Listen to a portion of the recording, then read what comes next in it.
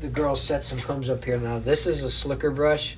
This is definitely what I would not use on this dog, okay? A slicker brush doesn't get down to the skin and these bristles move. So if I hit a knot, it just pulls right out of the, you know, if I hit a mat, it will just pull right over the mat. So it won't do anything to cut that mat out.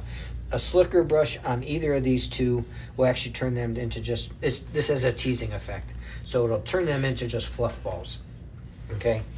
They gave me a cutting tool to talk about, and this is actually really good. These are really sharp, okay? So this is not a kid's toy here. This is not something the kiddos should be doing.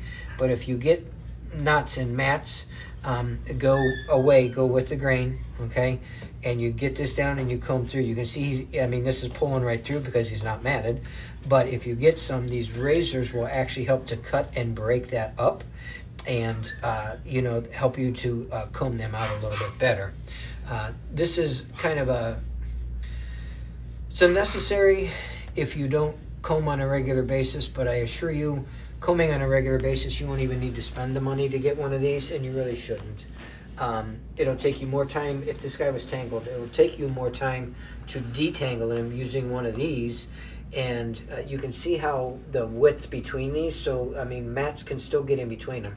So it's going to take you a very long time using this tool to detangle a dog if they're tangled up. Best solution, simply use a hard comb them on a regular basis, in this case being at least every other day, but if not, every day preferable.